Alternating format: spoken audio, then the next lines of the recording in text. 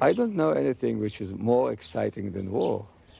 Not that I recommend to make war just to get excitement, but really, when you think about life, or when I think about life, what could be more exciting? The best of the film, movie, you get excited by a movie with something on the screen, but if it's happening with you, nothing is more exciting than that.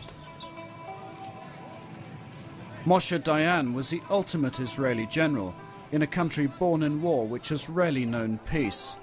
In his day, he was the most famous Israeli and an international celebrity, a man who represented the glorious new face of a new and successful country before experiencing the cruelest of falls.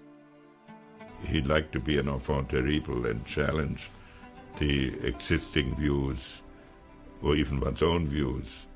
And that didn't necessarily mean that he agreed with the position he was putting forward. He didn't have any vision. He was so pessimistic. Actually, a philosopher of the kind I like. I mean, well, and an outsider, a bit like Clint Eastwood, if you want, what a comparison. I mean, Clint would have loved it. As a general and as a politician, Dayan played a fundamental role in Israel's destiny. He established the practice of generals driving the political agenda. המנצחים הגנרלים האלה נותנים כוח לעם, מאמינים להם, אפשר לתת בהם אמון. הם הוכיחו את עצמם בשדה הקרב, ויש תקווה שלא תמיד מתגשמת, שגם בשדה האזרחי, בפוליטיקה, הם יוכיחו את עצמם. אתמול עם בוקר נרצח רוי. השקט של בוקר האביב סנזרו, ולא ראה את העורבים לנפשו על קו התלם. In 1956, Moshe Dayan made one of the most important speeches of his life at the funeral of a Jewish farmer who had been murdered by Palestinian Arabs. Dayan declared that because the Israelis had taken the Arabs' land, they would have to fight the Arabs. Dayan's message was to resonate down the years. לא מהערבים אשר בעזה, כי אם מעצמנו נבקש את דמו של רוי. איך עצמנו עינינו מלהסתכל נכוחה בגורלנו ומלראות את ייעוד דורנו במלוא אכזריותו. דור התנחלות אנו. ובלי כובע הפלדה ולוע התותח לא נוכל לטעת עץ ולבנות בית. זו גזירת דורנו.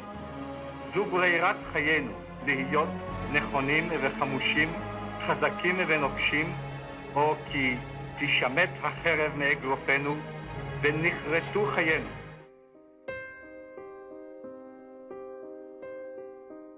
Dayan was a fighter even in his youth. In the 1920s, his home village Naalal, in what is now northern Israel, was an important part of the Zionist plan, the settling of the land aiming at the establishment of a Jewish homeland. תמיד ראינו אותי בתור אשת הגנרל, ואפילו אחרי שהתגרשתי, אז היה חשוב מאוד שאני אשתו של הגיבור או הגנרל, והתשובה המיידית שלי זה שלא התחתנתי עם גנרל, התחתנתי עם עיקר.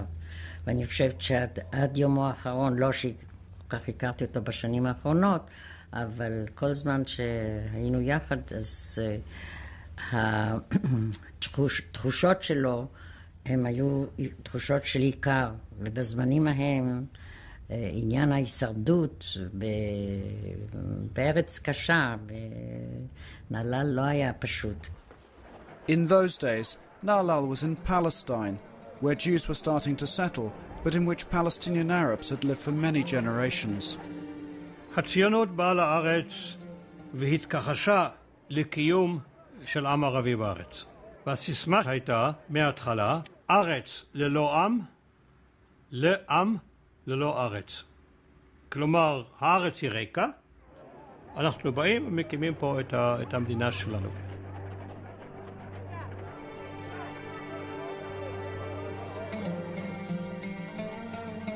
Where he was born meant that Dayan would never be just a farmer. Arabs, witnessing settlement of land they had inhabited for several hundred years, launched attacks. Dayan was mobilized to fight the Arabs, but he also engaged with his Arab neighbors and learnt their language. Dayan لم يحاول أن يتظاهر بأي شيء خلاف موقفه المبدئي. يعني ديان كان صهيوني ملتزم ولم يبدو منه إطلاقا أنه عنده استعداد أن يتنازل عما هو معلن من الأهداف الصهيونية.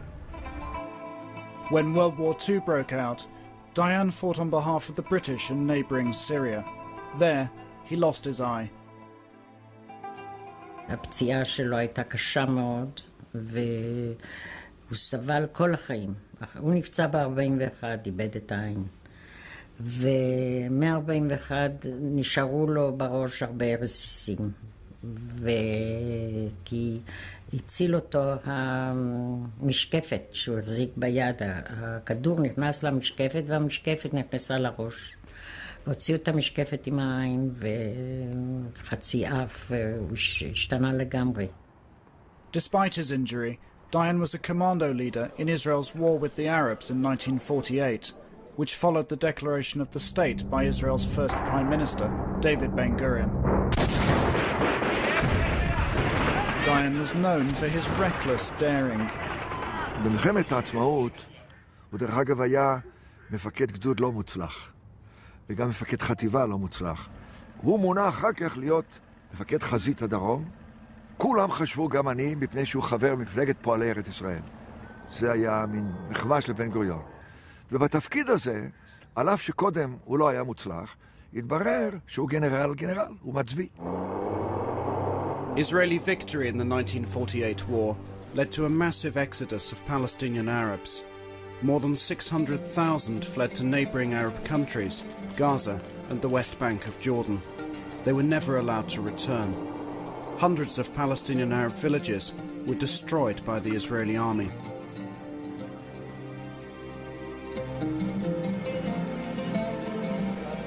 Following the war, Palestinian refugees crisscrossed the new border into what was now Israel, some to visit their old homes, others to steal. Some of the incursions were violent. Prime Minister Ben-Gurion promoted Dayan rapidly to the summit of the military to shake up an army which he deemed incapable of defending the new state.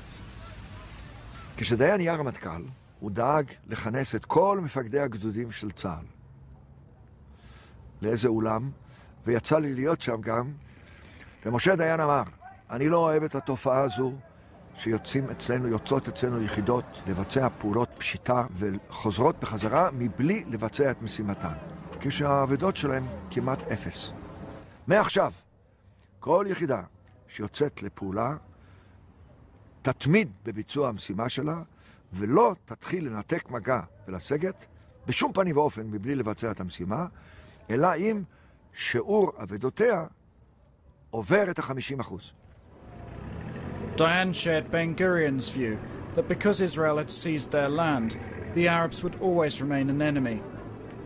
As Arab attacks continued, Ben-Gurion used a policy of retaliation.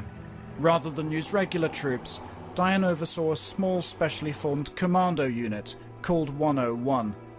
Unit 101 mounted reprisal raids against Arab villages and troops across the border in Egypt and Jordan.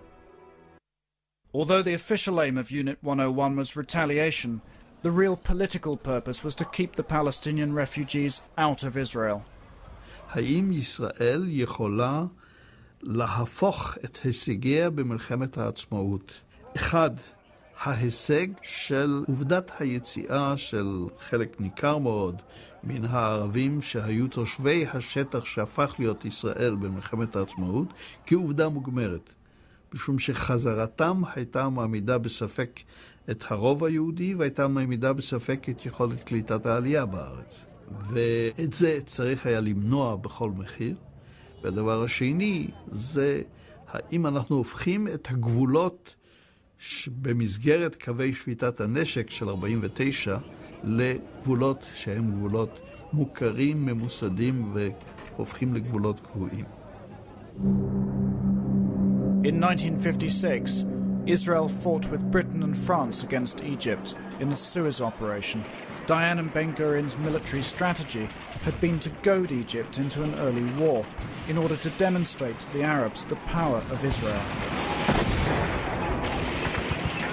דיין עשה בדיוק מה שבן גוריון רצה, אבל גם משך אחריו את בן גוריון לקו יותר ויותר קיצוני. אני חושב שאם עבדה הזדמנות היסטורית לעשות שלום מיד אחרי הקמת המדינה בשנות ה-50 הראשונות, ואני אז הייתי משוכנע בזה ואני עכשיו משוכנע בזה, לדיין יש חלק גדול מאוד באשמה. Victory in Sinai made Dayan a military hero. He became the darling of the public, freed from mortal constraints. יום אחד ישבתי עם ידיד בבית קפה בירושלים, ולפתע נעצר לפני בית הקפה ג'יפ, והנהג של הג'יפ לא היה אחר מה שהרמטכ"ל, מפקד צבא ההגנה לישראל, משה דיין. הוא התיישב מולנו בבית הקפה והוציא עט וחיפש נייר. הסתובב ככה, הסתכל על הקירות ומצא על אחת הקירות כרזה, מודעה על תערוכה. ובלי לשאול לאף אחד. הרים את היד, זה היה מאחוריו, והוריד את הכרזה, הפך אותה, והתחיל שם לרשום כל מיני דברים. בעיניי זה היה נראה דבר פראי, לא תרבותי. רמטכ"ל עושה דבר כזה. והערתי על זה בכל רם לחבר שישב איתי. ומשה דיין בעין האחת שלו נתן בי מבט שהיה כמו ברק. אם היה רוצה להרוג אותי, במבט הזה הוא יכול היה להרוג אותי. In what was later to become a familiar pattern in Israeli politics, Dayan, a general, was parachuted into the government. He was appointed Minister of Agriculture. When Ben-Gurion resigned from the government, Dayan also left and joined him in the political desert in 1965. Uneasy with his long absence from military matters, Dayan went to Vietnam to catch up on modern warfare. In 1967, President Nasser of Egypt threatened to attack Israel with Russian support. Syria joined in.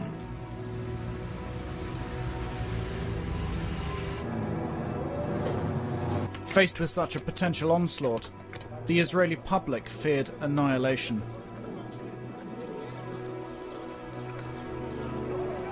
The state of alert dragged on for 2 weeks. The Prime Minister at the time, Levi Eshkol, had no military record and was perceived by the army to be dangerously hesitant, a feeling shared by the public.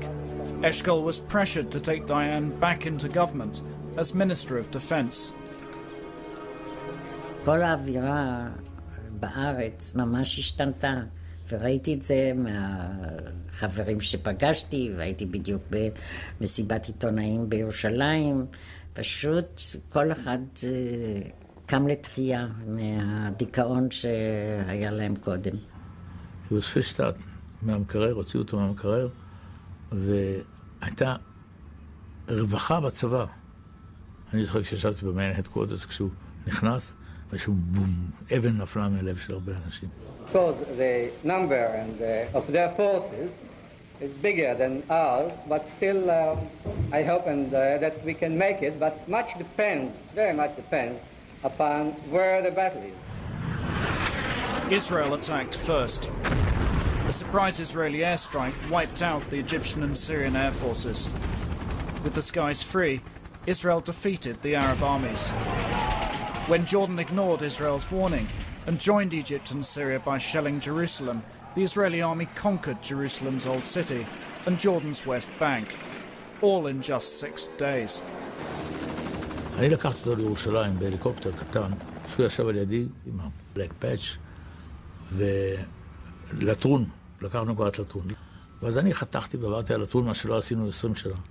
עברתי על לטרון וריחפתי מעל החיילים שם, והוא עושה לבמה תנפנף להם, אז הוא נפנף להם קצת. היית צלעות, הם כמעט קפצו לתוך הליקופטר.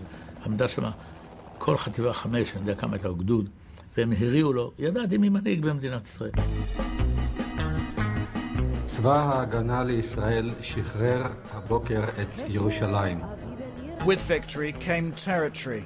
Initially, Israel's ruling politicians regarded these gains as temporary, but they hurried to annex Jerusalem, defying international law in the process. By conquering the West Bank, Gaza, Sinai and the Golan Heights, Israel tripled in size. Well, what are going to be the next steps? Who's going to telephone who in order to secure a long-term solution for the Middle East problem? I think that we can wait for a call. I don't see anything wrong with the present situation. I don't know why should we approach anyone about anything. As far as I'm concerned, we are just happy as it is now. And if the others are happy, so that's it. But the others aren't going to be happy, really, are they? Let them ring us up.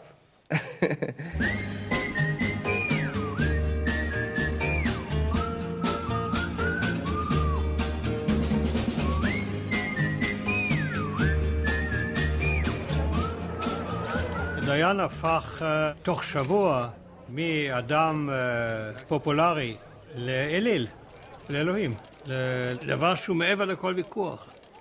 בכנסת הייתי תוקף אותו, כמעט עשו לי לינץ' בכנסת. היו מוכנים לקרוא אותי עבר מעבר. קשה לתאר היום איזה הערצה מוחלטת הייתה לדיין. You had Jews here who were 2,000 years kicked around all over the world, totally helpless, and suddenly you have Jewish generals, and you are militarily victorious, and you have Jewish heroes, and this was, toxic. You became, and the society got used here to the feeling that the military gives us security and we will never be kicked around anymore. הניצחון היה גדול מדי, מהיר מדי. הוא גרם לנו לשיכרון של חושים.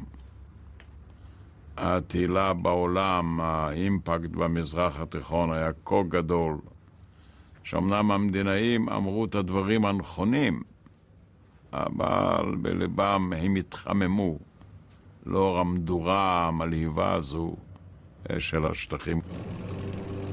As Israelis celebrated victory, Palestinian Arabs started to endure the humiliation of military occupation. Israel was occupying the territories in which many of them had sought refuge in 1948. In the years to come, as Minister of Defense, Dayan insisted that he would be the one to oversee the lives of 1.5 million Arabs in Gaza and the West Bank. His first move was to open the new border between the occupied West Bank and Jordan. זה היה כעבור שבועיים. ראינו שבאות מסעיות עם פירות ועם חלב ועם עיזים ועם כל מיני דברים, והם רוצים לעבור לירדן, ואנחנו לא נותנים, כי אחרי מלחמה אמנם כבר הייתה הפסקת אש, אבל אין מעבר. והיה שם ברוך יקותיאל, והוא בא ואמר, חבר'ה, בואו, אנחנו צריכים הרי לתת לערבים פה ביהודה ושומרון, לפלסטינאים האלה, איזשהו מוצא מבחינה כלכלית. בואו ניתן לעבור את הקשרים. למחרת פתאום הודיעים לנו שמשה דיין בא לבקר, והגענו, ולפני שהתקרבנו לגשר הראשון, אמרנו, משה, אתה מסכים או לא? הוא אמר, חבר'ה, זה רעיון נפלא. מיד לפתוח ולתת להם לעבור. בטח. חבל, הוא אומר שבזבזנו 3 שבועות שלא נתנו לעבור. דיין לא תכנן כלום. אפילו העניין של הקשרים הפתוחים, זה היה אילתור. זה היה בלתי אפשרי, זה היה רעיון משוגע. והוא היה רעיון מצוין, מפני שהוא הוריד את הלחץ מהאוכלוסייה הפלסטינית, והוא גרם לכך שבמשך 30 שנה לא הייתה אינתיפאדה.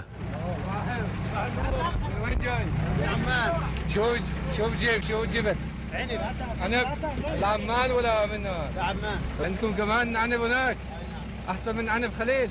لا كلهم بدمر احنا بنجيبه. طيب الله معك. مع السلامة. His relations with the Arabs is based on the fact that he was an Arab himself. He was part of this country. He spoke Arabic. He went everywhere to talk with the falahim, the people who worked the land, and they knew the language. And he didn't look at them from high angles, and they respected him. They loved. I mean, they thought it was that's the enemy we need. I mean, it's big, strong, and human in the sense that he's talking on a high level, one level. הוא דיבר עם ערבים, ביקר עם ערבים, שכר עם ערבים, אבל לדעתי הוא לא הבין ערבים בכלל. הוא לא יכול להבין את האופי הלאומי, את התקוות, את השאיפות, את העולם הנפשי של הערבי. ديان كان همه انه يجعل يعني يتخذ اجراءات يعني بالنسبه للناس اللي ما تجعل اي سبب انه هم يقوموا يثوروا او يعصوا او يقاتلوا الاحتلال. Dayan decided to allow thousands of Palestinians to come daily from the occupied territories to work in Israel. The first time we allowed the Arabs to go into Israel, I was the Minister of Defense at that time, after the War of '67. Everybody was against it, and had I not had this authority to do it, it wouldn't have been done.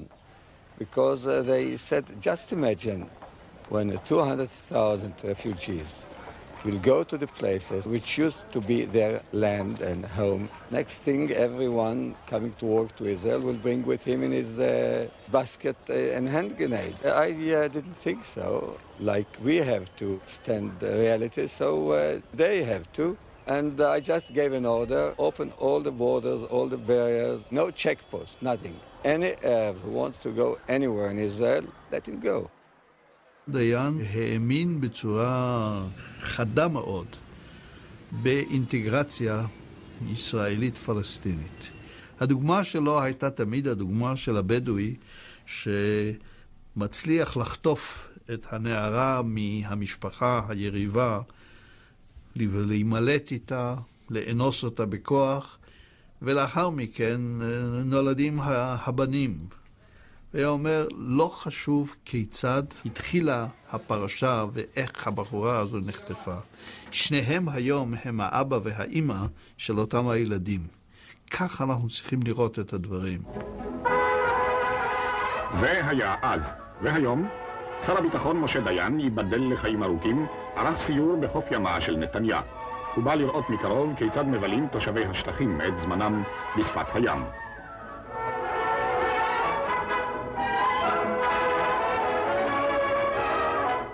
הקהל גילה את שר הביטחון מיד עם בואו, ותוך שניות אחדות הייתה פמלייתו מוקפת מאות מתרחצים. כשאני באתי לעבוד איתו, הוא כבר היה סמל.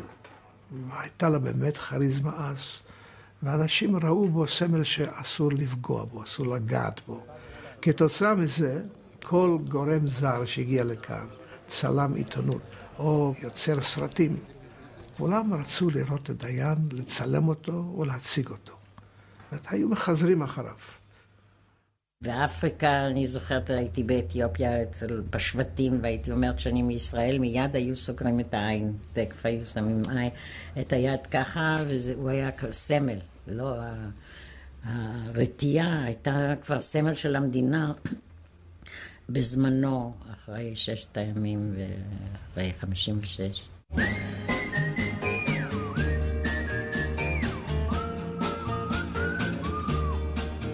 כמובן שהיו גם סיפורים על רקע נשים, ובהזדמנות מסוימת ישבתי אצל רב מאוד ידוע, ואמרתי לו, יש סיפורים על דיין, על זה צריך אותי לחייב במשהו.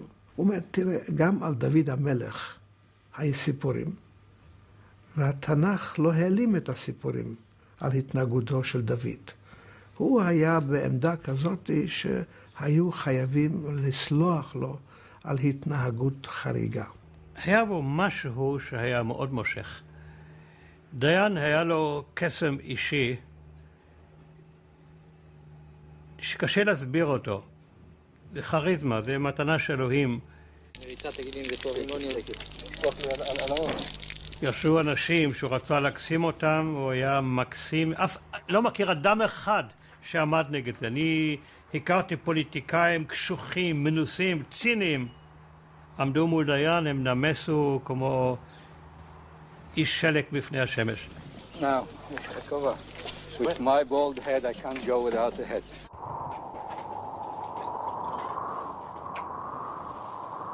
מה שבאמת במשך כל השנים האלה נגע לליבו ונורא נורא נורא עניין אותו, והוא הקדיש לזה שעות של פנאי מרובות, הייתה הארכיאולוגיה. ובשבילו מה זה היה הארכיאולוגיה? זה היה להוכיח לעצמו ולאחרים שאנחנו באים מפה, עם ישראל יוצא מפה. כאן היינו לפני 2,000 ו3,000 ו4,000 שנה. היו זמנים שאני הרגשתי שאני גרה במוזיאום, כאשר היו אצלנו בחצר 39 אנתרופואידים. זה כמו מומיות מצריות עוד יותר עתיקות.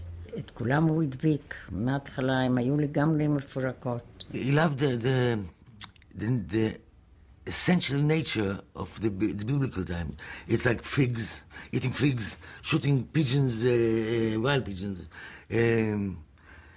I don't know, there was a sense of going back in time. He was nostalgic and he was the greatest collector in the world of the years 5000 BC. So it's quite someone nostalgic, pretty to Abraham's days. Archaeology is something that you can touch it with your hands. The cooking pot, when I pick it, I have the feeling that here, that was really a cooking pot where the family had their soup or meat, and as if I entering their home and joining them with their meal. Dayan routinely broke the law on antiquities while amassing his collection.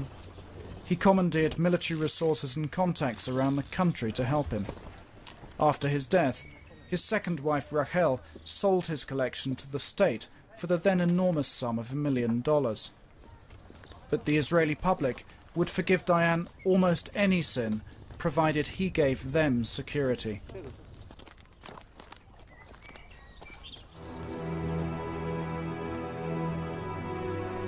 From the very beginning of the occupation in 1967, terror attacks by the Palestinians threatened to break the illusion that all was well. But Dayan was always there to diffuse public anger.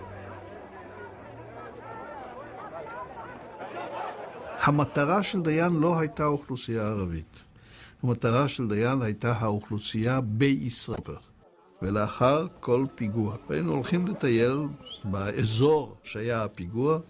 אני זוכר כמה ביקורים כאלה בעיר העתיקה בירושלים, מאחוריו שובל של עיתונאים וצלמי טלוויזיה שמצלמים את דיין, נכנס לחנות, שותה קפה עם החנווני, קונה אצלו עתיקות ומפגין את אותה ההבחנה החדה והברורה. אסור לנו לראות בכלל האוכלוסייה אויב, להפך. Dayan wanted the occupation to be as invisible as possible. But the moment any Palestinian resisted occupation, he took strict measures. وأيضا يعني كانوا في يعني ظهر حركة فدائية، حركة للمقاومة للاحتلال الإسرائيلي. كانوا الحقيقة يقومون باعتقالهم وتعذيبهم. يعني كنت أحد أول رئيس بلدية زار السجون وطلعت على عمليات تعذيب. האומנות בשיטת ניהול השטחים של דיין הייתה אומנות של אדם שיושב ליד שני ברזים, ברז של מים רותחים, ברז של מים צוננים, והוא כל הזמן מבסט את הברזים לפי הצורך הדרוש, קצת יותר חם, קצת יותר קר, וזה עובד יוצא מן הכלל. התנאי לניהול מדיניות כזו הוא שאתה, משה דיין, א', מבין שצריך תמיד מה מידת הטמפרטורה הרצויה, אם קצת יותר חמה או קצת יותר קרה, וב', יושב כל הזמן על הברזים. Deportations, curfews, and the destruction of houses became the ugly bedrock of the occupation. Haider Abdel-Shafi was deported twice from Gaza to the Israeli-controlled Sinai Desert. يعني أنا شخصياً فوجئت بالقرار لإبعادي مع آخرين ولم أكن أعرف عن أي سبب. كنا إحنا طبعاً يعني في أحاديثنا مع الناس في القطاع، وإذا صار حديث يعني مع أي إسرائيليين إنه إحنا ضد الاحتلال، طبعاً هذا الكلام ما كانش يعجب ديان ولا يعني مصبر عريفة. كان هم بيهمهم إنه الناس تلتهي في سبل المعيشة في حاجاتها الشخصية، أما كلام حول القضية العامة الحق الفلسطيني كان هذا يعني ثقيل على سماعهم. If you were a young Palestinian, General Dayan, do you not think that you might become a guerrilla, perhaps a terrorist? I don't know. Depends what I would have thought at that time. Had I thought that I stand a chance to have a Palestinian state here and beat the Israelis, I would probably do it. But had I thought that it's a pointless and helpless battle, then I would settle in one of the neighboring Arab countries. I don't think that it's real foreign for any Palestinian to see in Jordan or in Iraq or in Syria his homeland. كنا نتحدث يعني أنا بالعربية وهو بالعبرية، وأثرت موضوع ضم جزء من حدود بلدية البيرة إلى القدس، وقلت له أنه لا يجوز. تغير من اللغة العبرية إلى الإنجليزية وقال لي we are here، نحن هنا. قلت له يعني تعني بالقوة، do you mean by force? He said yes, and you have to live as such for the next 50 years. قلت له listen general، قبل 2000 سنة كان هناك إسرائيل ولكنها اندثرت، ومن يضحك في الأخير. القوة ليست الحقيقة الحل للصراع الفلسطيني الإسرائيلي. نظر إلى ساعته وقال سيد رئيس البلدية أنا آسف، أنا عندي اجتماع في القدس يجب أن أذهب.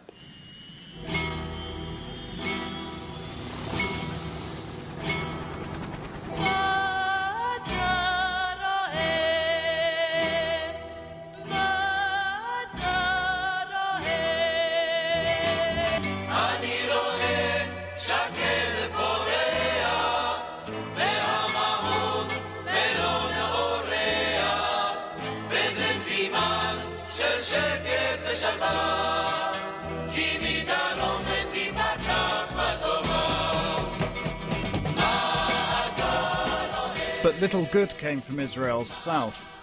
Israel held on to the Suez Canal in Sinai, seized from Egypt in 1967. Dayan suggested a limited withdrawal from the canal, but abandoned the idea when it was opposed. Dayan then repeatedly rejected, out of hand, Egyptian demands for the return of their land. משום מה ההנהגה החדשה במצרים החליט לחדש את המלחמה, אני על כל פנים לא הייתי רוצה להיות בצד השני של התעלה. בכל אופן לא הייתי רוצה להיות שם בלי צה"ל. תודה רבה.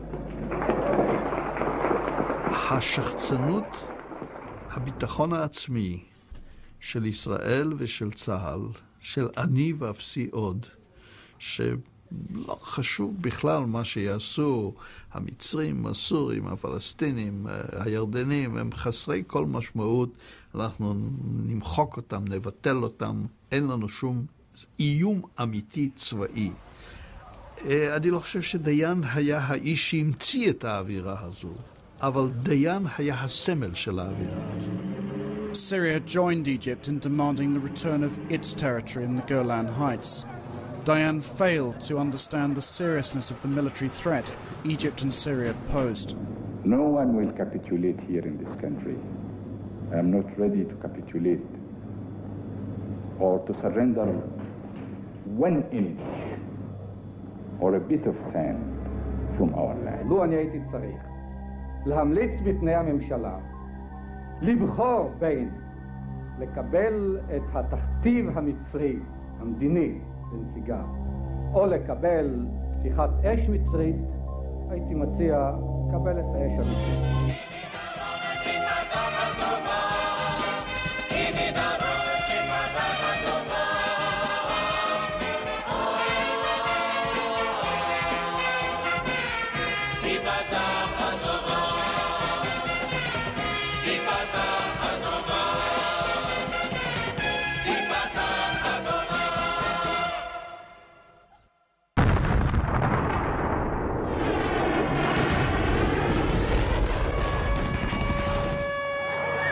On the 6th of October 1973, Yom Kippur, Egypt and Syria launched a massive attack.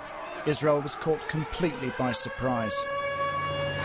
Egypt succeeded in crossing the Suez Canal and destroyed almost all of the Israeli bunkers, a huge psychological blow.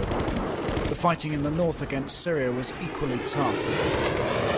Amidst chaos on the battlefield, Israel suffered more than 1,000 casualties in the first 2 days. The myth of the invincibility of the Israeli army was shattered.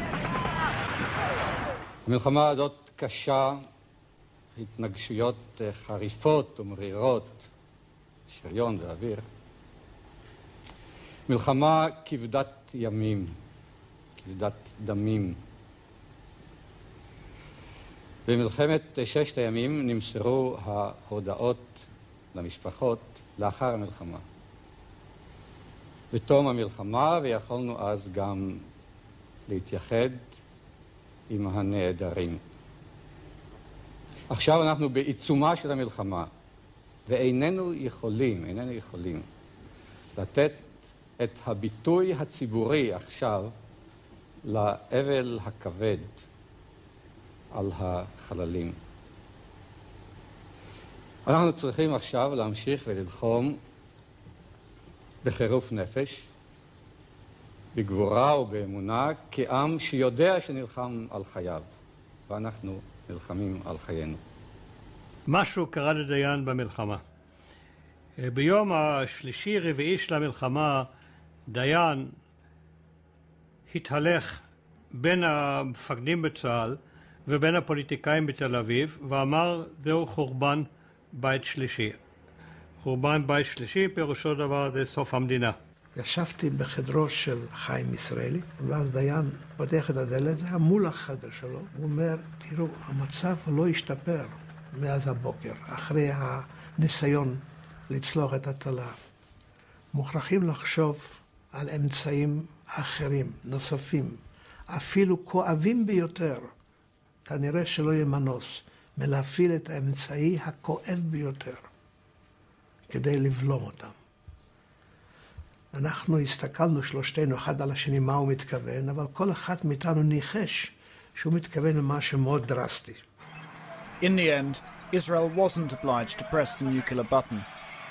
Following the initial panic, Israel recovered its balance and crossed the Suez Canal, and even gained territory in Egypt and Syria. But Dayan's image as a military commander was irretrievably damaged.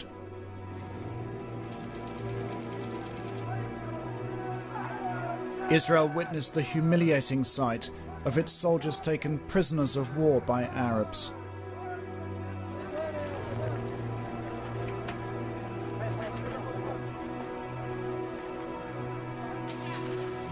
At home, there were seemingly endless funerals.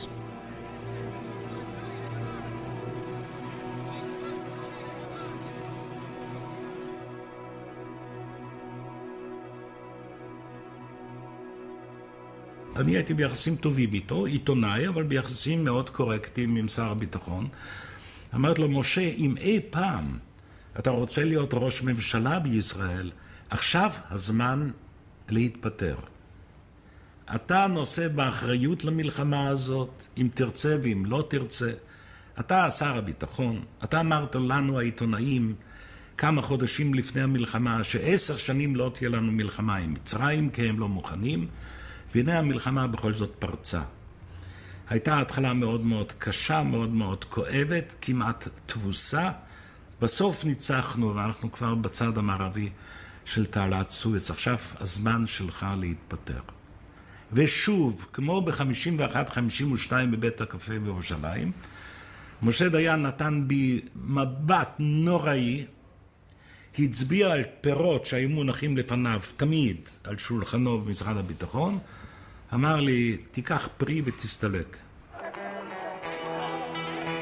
The Israeli public, shocked and angry at the Yom Kippur disaster, demanded answers. A government commission blamed the military, but cleared the government and Dayan of responsibility.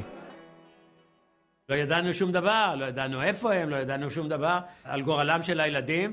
אמרנו עוד שהם מונחים שם, אף אחד לא יודע, בשדות הקרב, ולא הגיעו לקבר ישראל. משה דיין בא פה להסביר פוליטית את מה שקרה. ואז שמענו, נודע לנו שהוא עומד לשאת הרצאה בבר אילן, והחלטנו לא לתת לו לדבר בציבור. אנחנו שילמנו את המחיר. הוא הגיע בדלת אחורית, אנחנו פרצנו לתוך האולם פנימה, הוא נעמד ורצה להתחיל לדבר, אני עליתי על הבמה ואמרתי לו, אתה לא תדבר פה. אתה אחראי למה שקרה. אתה לא מסוגל לתת לנו תשובה בכלל מה קרה עם הילדים שלנו, הים חודשים אחרי המלחמה. ואתה מעיז פה לבוא בציבור ולנסות לספר כל מיני סיפורים מבלי לשאת באחריות לתוצאות המלחמה, לא תדבר פה.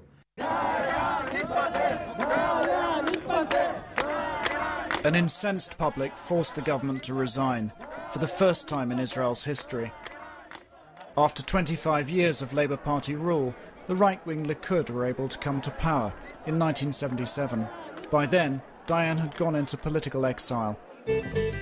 זהו השיר על המנהיג אשר ירד מגדולתו ושיושב משועמם, יושב בודד בדירתו. הוא לא טיפוס אשר עזב סתם לגדל פרחים בגן. קורות חייו הוא כבר כתב וגם ירצה מזמן לזמן. איש עם חזון דיין, דיין. After 4 years at home, Dayan was offered the chance to join the right-wing Prime Minister Menachem Begin, who wanted generals in his cabinet. ואני לא הבנתי. משה דיין אופורטוניסט? לא ייתכן. הרמתי טלפון אל ביתו בצהלה, ואז הוא הסביר לי שלבגין בבית החולים הוא הציג 2 תנאים להסכמתו להיות שר חוץ בממשלתו. ושני התנאים היו, א', כל זמן שאני שר חוץ בממשלתך, אתה לא מספח את השטחים, את שטחי עזה, יהודה ושומרון. והדבר השני היה, אתה נותן לי קארט בלאנש, אתה נותן לי אישור מראש לנסות ולהגיע להסכם שלום עם מצרים. ודיין הסכים, וחצה מחנות, וקצת הציל לא את כבודו, אלא את מעמדו, לא את הכבוד שלו. ונהיה שר החוץ אצל בגין. אבל בתור שר החוץ אצל בגין, הוא היה, מה שאומרים, פודל. הוא היה ממושמע מאוד. מה שבגין החליט הוא עשה. את המשא ומתן עם מצרים הוא עשה. לפני יום הכיפורים הוא לא היה עושה את זה. In November 1977, following months of intensive diplomacy by Dayan, President Sadat of Egypt made a dramatic and bold overture for peace. Breaking away from the Arab coalition, he came to talk in Jerusalem. Israelis were thrilled.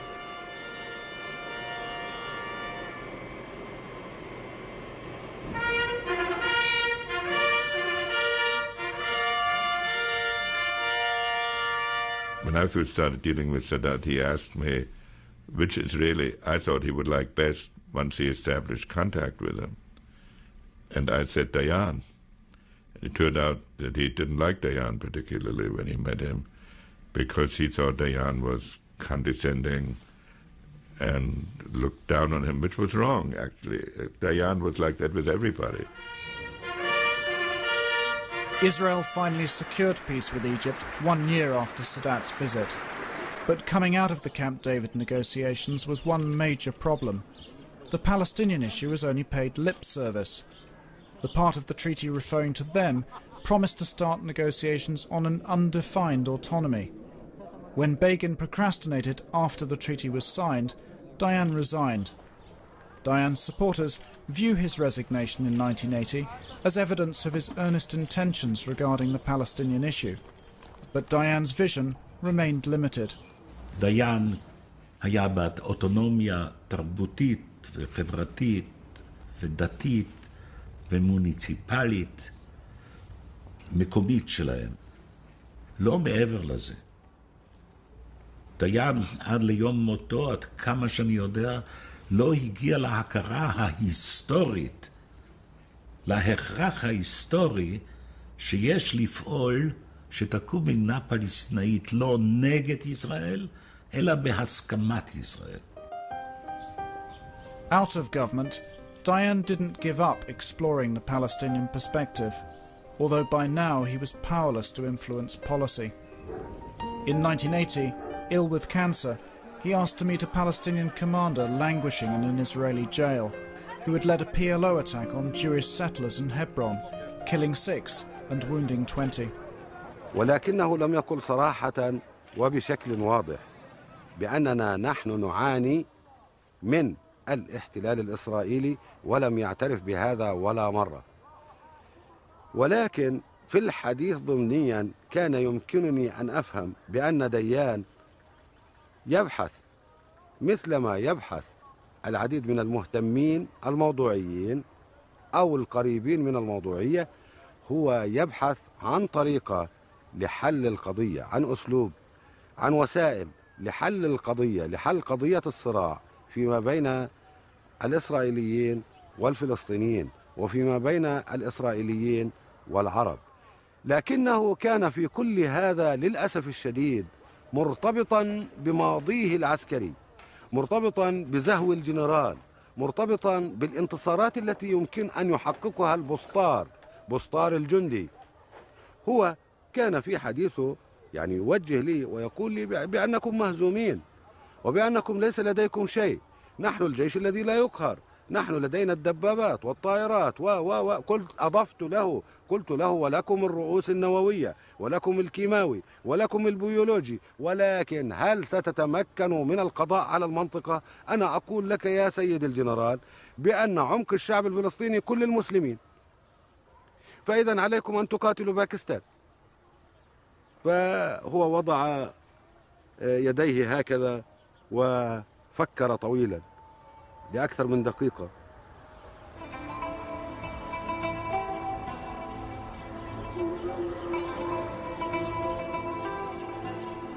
Dayan died on the 16th of October, 1981.